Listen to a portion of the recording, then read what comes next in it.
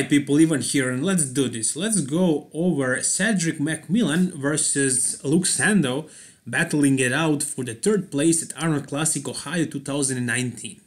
And as you may know, the decision was Luke was better. Luke won against Cedric, he placed third, while Cedric took fourth place.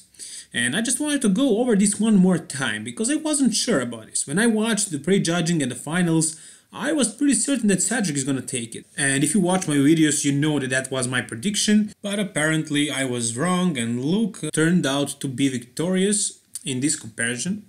And I just wanted to go over this one more time. So let's start with this first pose. It's front lat spread.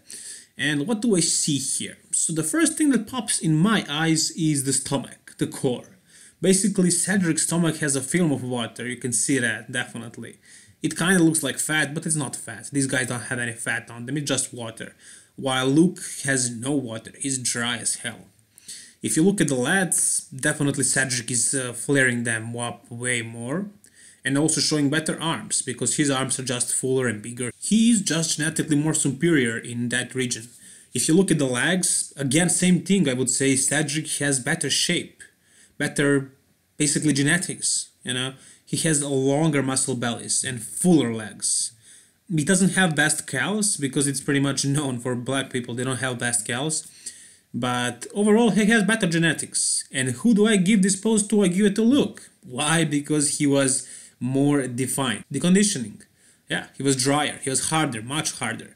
For that reason, you know, you just have to win it. Let's go to the next pose.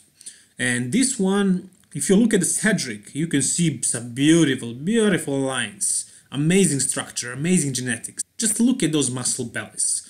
Those biceps and those triceps and shoulders and chest, very broad chest. And showing a little bit more of serratus than Luke. But if you look at the lower part of their body, you can see that Luke is showing much more details in the glutes and in the quads. So he is definitely edging him out with the conditioning.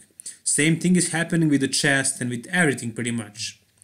But yeah, you just can't give this pose to Cedric because of those glutes and the quads and everything, you know, because of the conditioning. Again, I have to give it to Luke. I have to do it because of the conditioning.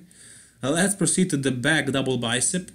And in this one, it's pretty close. I mean, because Luke has very thick back. Very thick back. And maybe it's not that thick, but because of his conditioning, it just looks very thick. And Cedric has beautiful structure, beautifully shaped glutes and back as well.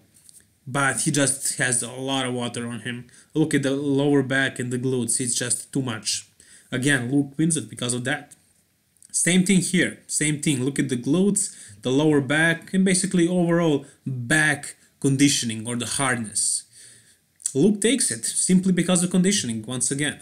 And here we come to the side tricep. Just look at those triceps on Cedric. They are so huge. And he's showing some great width. And his chest is popping, look crazy. And pretty much everything is just looking better. Better shape, better proportions. Everything is just amazing. But again, we come to the same thing as before, conditioning. Look at the details in shoulders. The hardness of the chest muscles. As well as hardness in glutes, hamstrings, quads. There is a film of water on Cedric, and for that reason he pretty much loses every pose. But let's go with the next one. And here we can see abs and thighs. They both pretty much suck at it. They don't have those deeply separated abs. You can't really count them so easily. This is just a mess for both of them.